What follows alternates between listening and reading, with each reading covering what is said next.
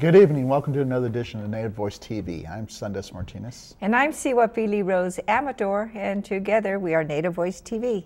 We are the Indigenous people. Well, it's my pleasure to introduce Eddie Madril. Welcome, Eddie. And he is a man of many, many talents. So he says. He's like, what?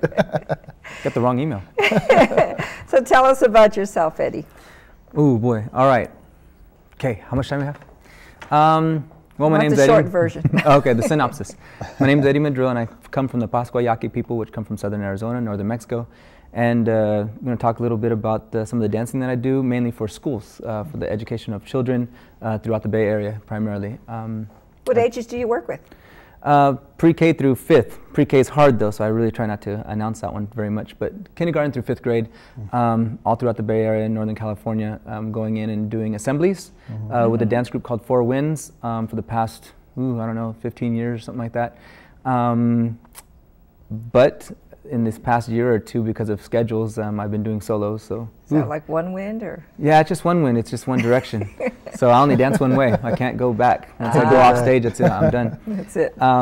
But we do performances, and we educate the children about Native American people, Native American cultures, and try and dispel a lot of the things that are preconceived notions that a lot of times that people come up with, and some of the crazy questions that come up as well through the assembly. So we rarely do question-answer series. We try and answer all those questions through the assembly. What are the most common preconceived notions that a lot of students have from all the different schools?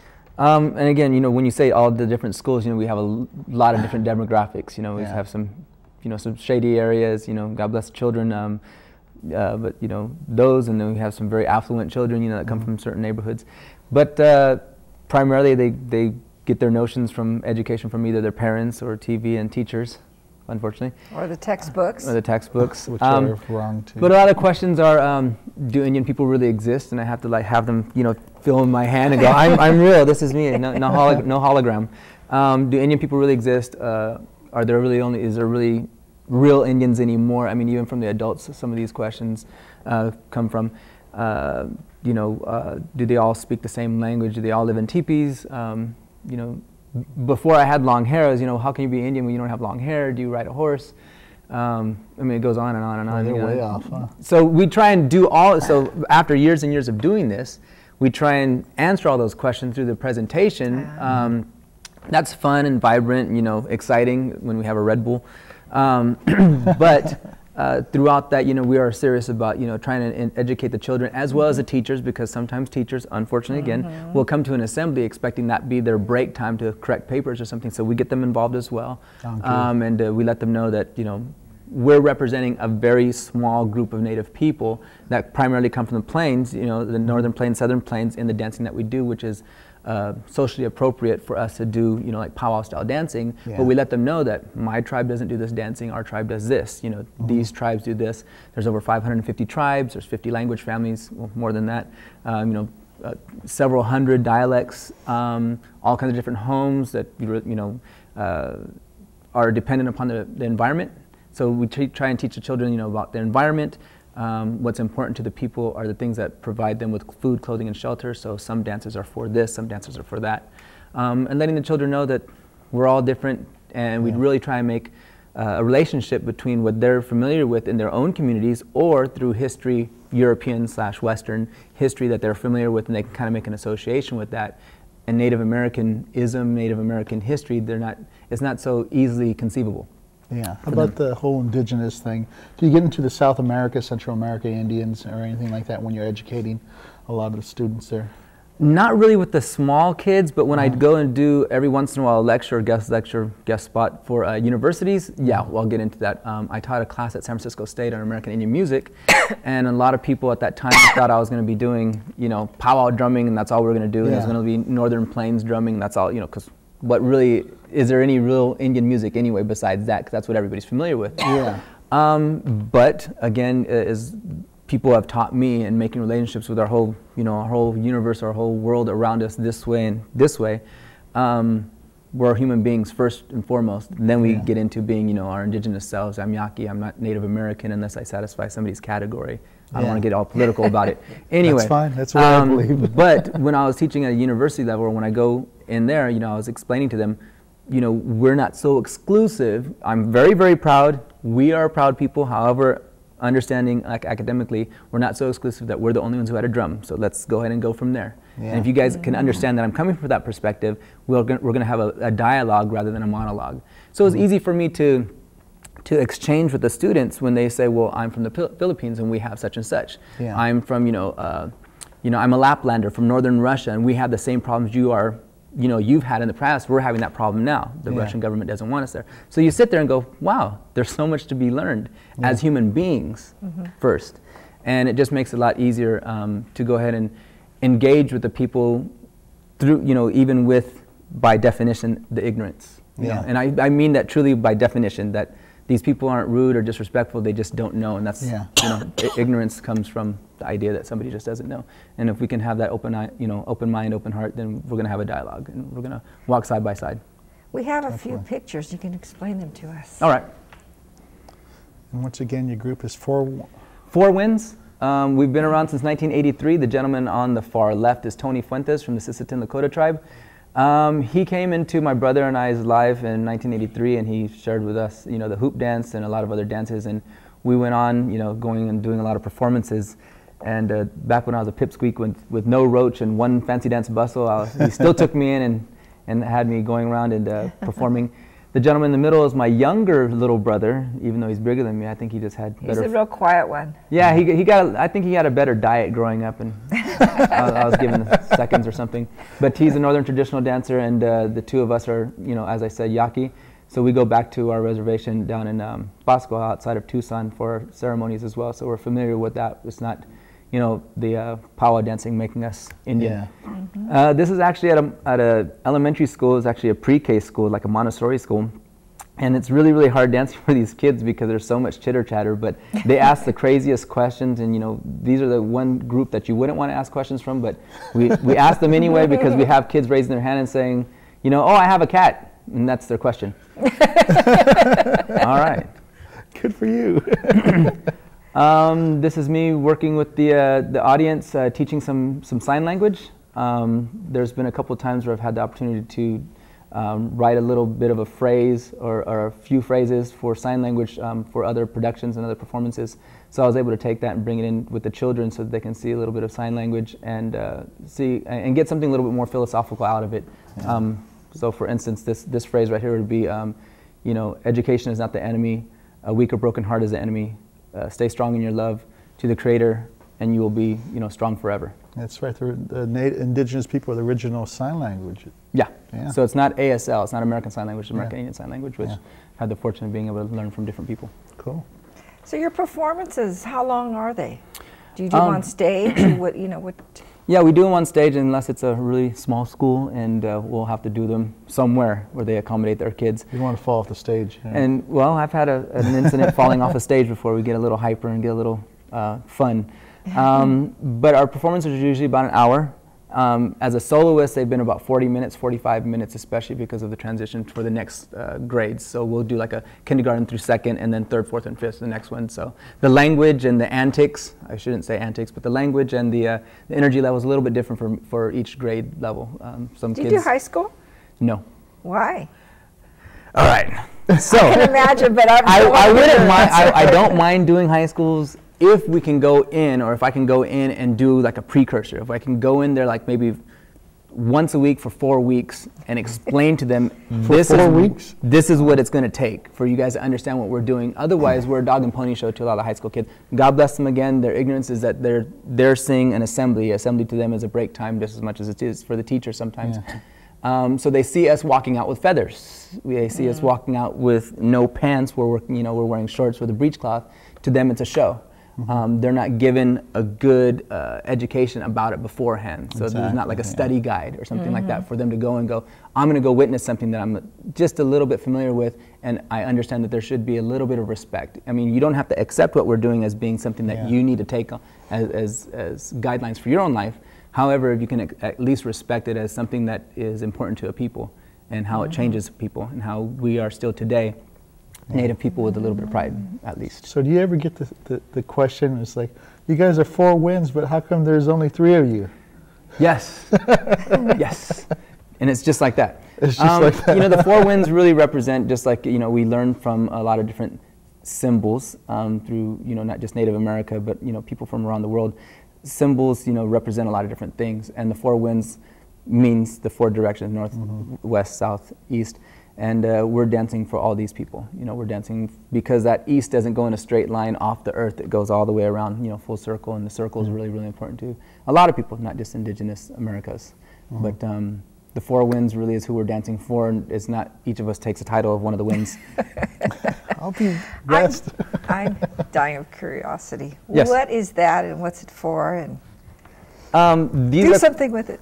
These are corn husks. And I think of them as, you know, you put them onto tamales. Tamales and Well, they're left over. Well, when I do a residency, which is where I go into a school for sometimes 8 weeks, once a week, you know, we do a lot of American Indian stuff so they can kind of get an idea of what's happening. These are dry, but you should soak them in warm water. And what you would do is you would take a cotton ball and stick it right there to create like a little head. And I would have these third graders, it's usually third graders at residencies, you'd have them tie a knot. However, their little hands don't always tie knots very well. And it makes kind of like a little small head. Right there. Have them put that to the side, you fold this one, and you roll it up. I'm going to move this cup if you don't sure, mind, so I can see that little doll's You want head. extra water, I know. That's right. And you roll this up right here. I've seen that before. And you're making kind of like a little straw or a tube. The arm? And you put that right in between the little folded corn husk taco, I guess you can call it, right there, and you hold it upside down. Again, these are wet when you do it. It's more pliable, right? Yeah, oh yeah. Oh, you should have said that. Oh yeah, I did a little while ago. You were looking at this wet. There you go. No, I need that for later after all this talking. So you Mine put would've these been right, dry. put one of these right underneath your thumb, just like Oh, so. how cute. It's coming And this through. one on that side. So it's kind of like a little upside down corn husk doll sandwich. And you tie this one like so, just above the arms. And you have yourself a nice little tied knot. You peel these down like a banana. You have yourself a little person. Oh, look at that. Now, a lot of the kids, when they get these, you know, they're in third grade and, you know, they have issues about having a doll, especially the boys. So I explained to them what the corn husk doll is first. You know, a lot of different tribes had things like corn husk dolls. They had dolls that are made out of wood, dolls that are made out of clay, and the dolls represent different things to different tribes. And they tell stories. They tell stories about heroes, monsters, love, war. They tell all these things, and they're the way that, you know, some tribes keep the history for the children. Since we weren't raised with books, and you put them away, and if you don't remember what's happening, you know, you recite that book again. This is a way for us to know those stories, just like the songs carry the stories. And a lot of dolls don't have a face on them because, well, if it's a very happy face on there and you want it to go to sleep, it's going to look like this. If your doll is supposed to be upset or, you know, falling off a cliff or something like that, and it's like this, it's not very believable. So a lot of dolls you'll find in books or in museums, they don't have a face to show that, you know, your imagination is what creates the doll. And for the boys at the very end, if they want to split it up the middle like this and tie some string here and tie some string here, this is one of the most simple corn husk dolls you can make.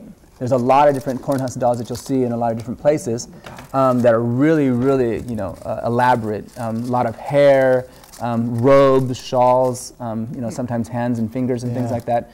This is a simple one, you know, for little kids to do. And it's a good way for them to learn. And I explained to the kids, when I was growing up, I have 2 brothers, but my parents always had dolls in the house. Even as we were teenagers, there was always dolls in the house. And the things that we grew up with as boys in our household was, if there was a doll or a stuffed animal between the couch cushions on a bookshelf upside down or facing away, we would get in trouble. Because what we were taught is the ways that we treat this is the way we're going to treat our friends, our pets, our animals, our family. So we need to treat everything with respect if we believe the idea that all things are living beings. That's a good so the way that we message. treat that is the way that we are going to treat ourselves, our family, and such. So it's a learning experience even in today's time. It has nothing to do with history. You're going to have to give me another lesson because I think I got lost after you tied the head on. Oh well, I'll keep this doll. Sure, no problem. Stand her up. Oops, she can't stand up. I think it's sleepy time for that one. Yeah. Oops. She wants to jump off. There you go. See, look at that. So another tradition, I've been kind of like bumping these hoops here. Oh, okay. Yeah. Can you explain what the hoop is? And Well, I brought with myself a few hoops. The hoops, again, as I said, you know, Tony Fuentes, a Sistine Lakota person, man, brought this hoop into my life. And as I explained to the children, you know, the circle is a circle of life, as we've all been taught. Even a lot of people who aren't Indigenous, they learn from movies. And it really means that there's no beginning, there's no end. The sun rises, sets, and then rises again for us to do something great each day. You know, I ask the kids as well, you know, what kind of different things can they imagine with the hoop. And I tell them, when I feel as though it's okay, I let them know that this really, to me, is like my church. For them, it's a tube, it's a piece of plastic with tape around it, that's okay. No problem. You know, it can be that. That's exactly what it is. It can be round and sideways, it can be straight. But to me, this is really like my church in the essence that it teaches me how to become a better human being. It tells me stories. And the hoop dance is a dance that a lot of different tribes will have their origin stories about.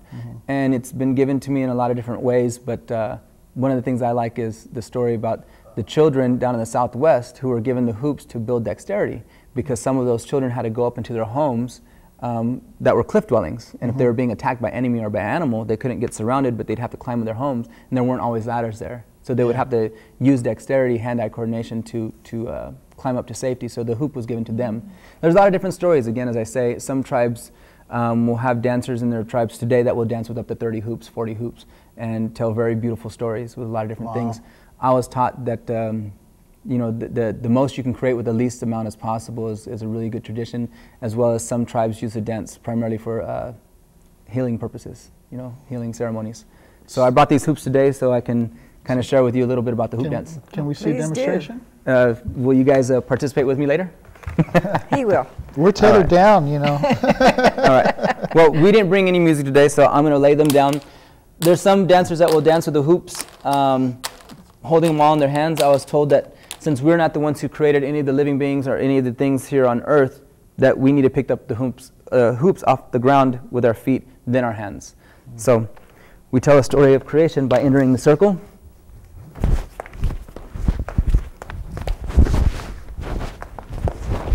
Wow. And then just like for some who have Western education, we understand that there's mitosis. And an entering into the earth by two human beings.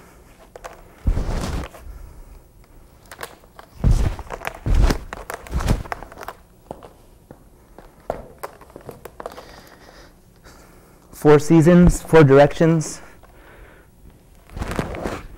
Krebs cycle, if you're going to go into science again. And that's why there's a great deal of pride in being Native and having all of those things that Western science has taught us, and being very knowledgeable about all those things without those graphs and diagrams, but rather having it in our songs, our stories, and our dances.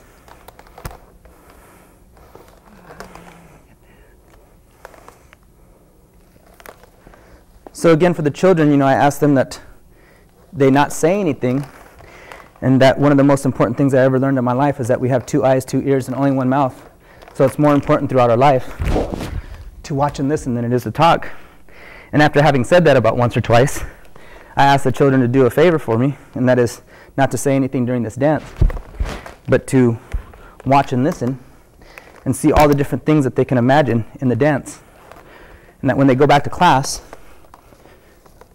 they can either write about it or talk about it, draw a picture about it, depending on the grade, depending on the teacher.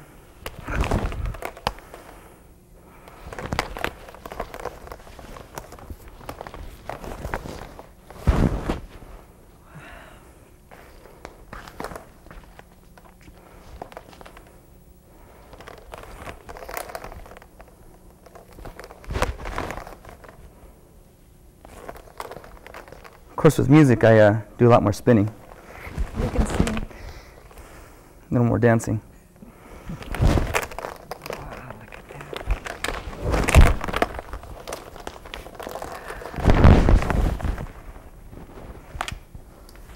And of course, we end with what's important to all of us. Wow. So that's a hoop dance. That is beautiful. Thank you. Now Sundust is going to try it. Yeah. All right, when you guys are ready, I have some extra hoops down there. You just let me know. Right. Go ahead. We'll be all stuck. Hey, can we do one little quick thing? You have to call the. We'll do one little quick thing. Come on, we'll do one real quick thing. It'll be real simple. I'm tethered here. We'll take it off. Okay. Just take it off. Real quick. Okay. I don't know where it's at. Here it is. I got it. Okay. All right, you'll stand on this side. Okay. And first thing we're going to do is go ahead and put one foot in. Okay. And with this one, we're going to roll it up. And we're going to catch it. Catch it with this foot, so you have to kind of kick it. Oh. Yep, there you go. And go ahead and grab it. Okay. And put it over your body. All right. All right. I'm going to put it in between our knees. Okay. And we're just going to put one foot in and the other foot in. Okay. And we're just going to walk. Don't fall. I know. And then when kids tell me that that's simple or that's easy, I always let them know that life, isn't always so easy, that we have to, things get harder and harder as we go. So you either go backwards or I have them run. So there's so many different things that we can do with Run, it. Sundust. No. So that's just one of the simpler things that we can do with the hoops. That's amazing. So we get to do that with the kids, and it's a lot of fun. And of course, if they say that it's too easy, then I give them a smaller hoop, which I always bring with me. So letting them know that throughout life there's always things to be learned and stuff for us to be accountable for. How long did it take you to learn? How long have you been doing that? 24 years. Really? And I'm 27. 24 years. Let's see your license. 24 years back in '83, and I was taught with 5 hoops, and being 13, and you can imagine being 13, you're not really the most disciplined little boy. So it took 4 hours just about every day for a full summer. Yeah, Wow. this takes a lot of discipline. So And that was Sundust, you could start now, and you'll Oh, be yeah, ready I'll to start now. perform by the fall. By the phone, yeah, I'll be doing all the eagle. and Thank you the so much for doing that butterfly. with me. Oh, thank you. It's really important. Great. We have announcements real quickly here. The Homestead Powwow, sorry to cut you off like that. It's Homestead Powwow's coming up March 17th, that's a Saturday, in Cupertino. So show up there, gourd dancing at 6.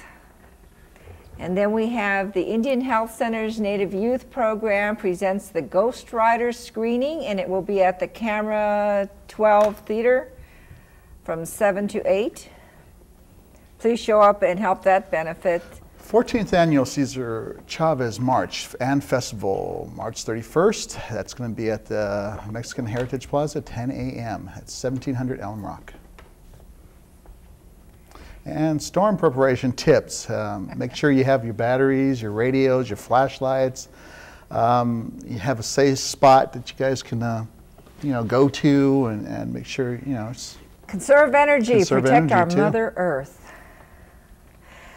Wow. So you're going to teach him how to do the hoops. I'm going to learn how to make these dolls, and we're all set. Well, there you go. And then you get to take my job, and we'll franchise. All right. That's Should be selling these over at the flea market pretty soon. They have some really nice cornhusk makers out there, cornhusk doll makers I've out seen there, some and beautiful especially some of the ones. ones out of Mexico. Yeah. Really, really beautiful. Yeah. Really, really nice. So what's your next projects? Where are you performing? Well, I've actually had the fortune of going on stage with a production called People Like Me, which is put together by World Arts West. They're the ones who put together the Ethnic Dance Festival every June. The People Like Me production is where we go out to theaters, and a lot of kids get bussed in and get to see a lot of different dancers doing their craft, doing their traditions. Myself and African, sometimes Japanese, a lot of different ethnic cultures from around the world that will come in and share that. Let's see, coming up soon, just a lot of schools. So they're always, That's private good. functions. I mean, they're always at school. So I stay pretty busy, and I'm very, very fortunate to have been given these gifts to, share. And there was a time where, the things that I get to do, rather easily now wasn't so easy for some of our people in the past. So I don't take it lightly that I have the fortune of being able to do this in a lot of different places. So some teachers out there in the audience see you and they want to book you. How can they get a hold of you? Well, they can email me first. Okay. So at ringman123@yahoo.com. And then we can just take it from there, because I do have a regular job too, and and I'm actually a teacher for kids, with kids teaching math to first graders. Oh, you are? Yeah, Oh, in San okay. Mateo. But I go all throughout the Bay Area. So if they were to email me and have a little bit of an interest, then I'll be more than happy to extend some information to them. Oh, great. about that. That's wonderful. Well, we'll probably put a little clip of you doing the Hoop dance. hoop dance on YouTube. Yeah. So we've been putting a lot of our guests on there. Well, make sure you speed it up so people don't take everything that I do. Oh, we show everything, especially Step by step with just black footprints on the floor. Yeah, we're gonna have a whole One, little two, thing three. there. 1, 2, 3. You'll know when it's time to turn the page when you're here. Yeah. Well, thank you for coming on. Well, We thank you want to very have much. you again so you can do a little skit, and with maybe the other 2 wins or Well, by that's, yourself. That's either the dance way. group. The theater company The is theater really with my company, brother and I, yeah. and Oh, we've okay. had that since Yeah, 1999. in fact, that's where I saw you guys at San Jose State. You and your brother doing a performance, which was. I wonder which one it was. We've done San Francisco State's been really, really good to us, and taking a chance at having us there at their school and performing for them with the with theater. So we've been able to produce a few things, especially for them, as a matter of fact. Yeah, I remember you guys. I remember you were the talker, and I remember your brother. So. Well, he's So you the guys at bronze. I'm the brain. Oh, did he hear that? I hope You're he's not going to let him hearing see this. that. No, right? no, He no. will. We'll see him next time with a black eye. Well, you won't see it. There'll be a piece of meat over it. Well, thanks for coming on, for and having me. I look forward to Appreciate it. having you back again and performing for us. And thank you for joining us. We'll see you next Sunday, 6 p.m. on Native Voice TV. Check out YouTube. Good night. YouTube. Look for Native Voice TV. Yeah. One word.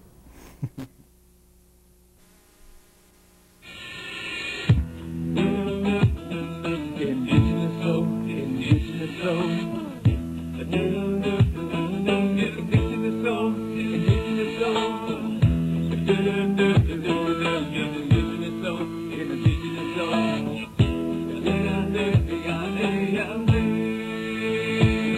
Indigenous soul, indigenous soul. We're alive because we survive. Indigenous ways, indigenous ways. Are in the hearts of our children's eyes. Indigenous soul, indigenous soul. We're alive because we survive. Indigenous ways, indigenous ways. Are in the hearts of our children's eyes.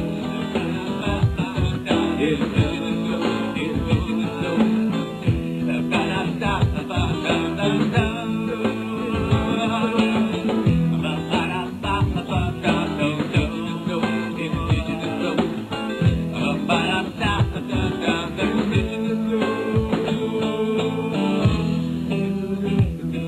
Indigenous soul, indigenous soul.